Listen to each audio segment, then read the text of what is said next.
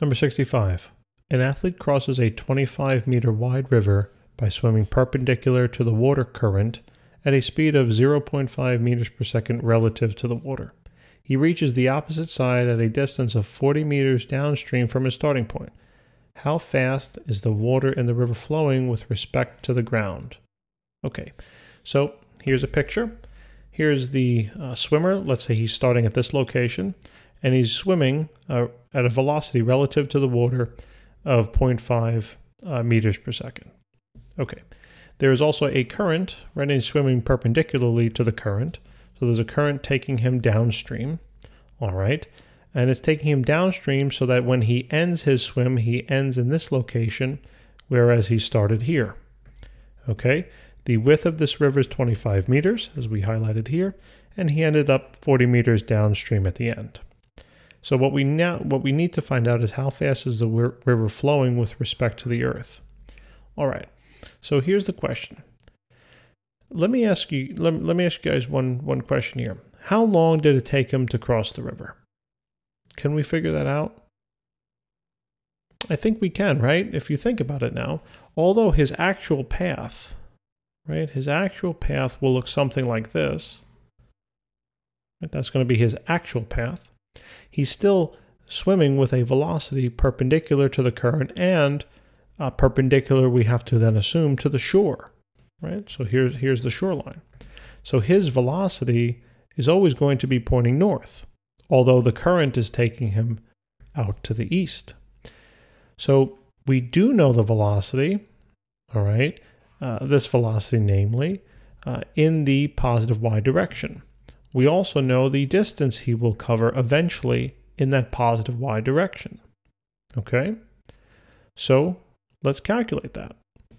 So we have the velocity is equal to, right, simple distance over time, or displacement over time. So the velocity he has is 0.5, right, meters per second. That will equal the 25 meters he's got to cover, and let's see how long it's going to take him to do that. So we have a value here of, so t is equal to 25 over 0.5. So t will simply be just 50. So it'll take him 50 seconds to cross the water, or cross the river. Okay, easy enough. Now, can I figure out how fast the velocity of this water is moving? Well, I think we possibly can, right? So how can we think through this? Well, not only did it take the swimmer 50 seconds to cross the, wrong button. Not only did it take the swimmer 50 seconds to cross the river this way, right? But it also took him 50 seconds to cross the river this way, right? Because remember, his overall resultant velocity was right here, right? Or I should say his resultant velocity is there, right, with respect to the Earth. So, since this time that I just found not only covers the distance to get to the other shoreline, it also covers the distance it took him to get downstream. Okay?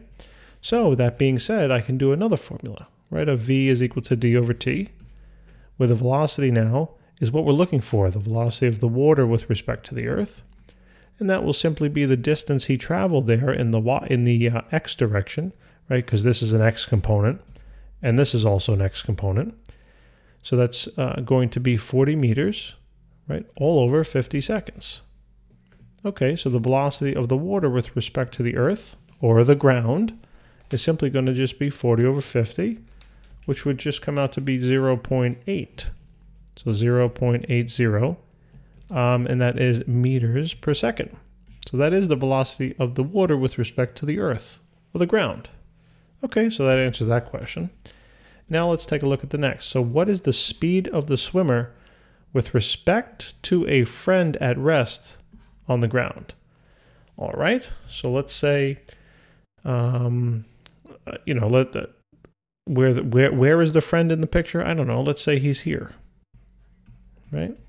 So if the friend is here on shore, all right, what is he going to see the swimmer doing? Well, he's going to see the swimmer traveling like this, right? From his perspective, it looks like the swimmer is traveling this direction. So great. Well, in order to find the speed of the swimmer, right, with respect to this friend, I have to know not only the time it takes for the swimmer to go from here to here, which we know, right, that's still 50 seconds. So the time doesn't change. So it's still 50 seconds. But I also need to know then the distance between here and here, right?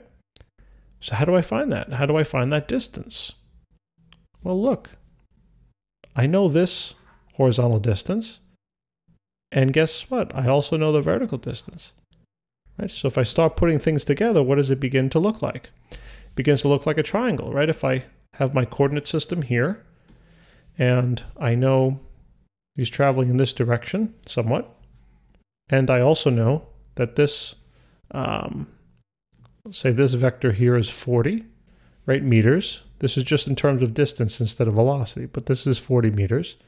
And I also know that this distance here was 25. How do I find this? How do I find this?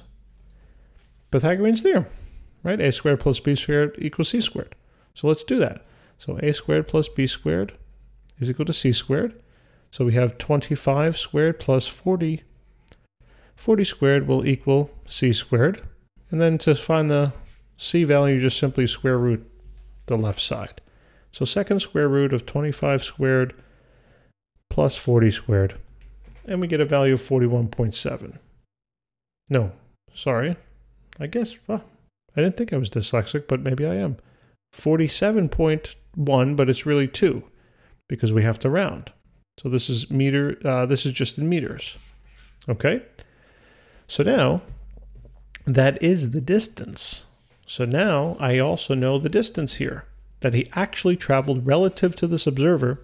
He traveled 47.2 meters. So now how do I find the velocity? Well, it's easy, right? Velocity is equal to distance over time. Velocity is equal to 47.2 all over 50. So his velocity here relative to his friend, his good old buddy, will be 47.2 divided by 50, which is 0.94. So 0.94 meters per second. Okay, guys. Hopefully that helps. Thanks for joining in. Please remember to subscribe. Until next time.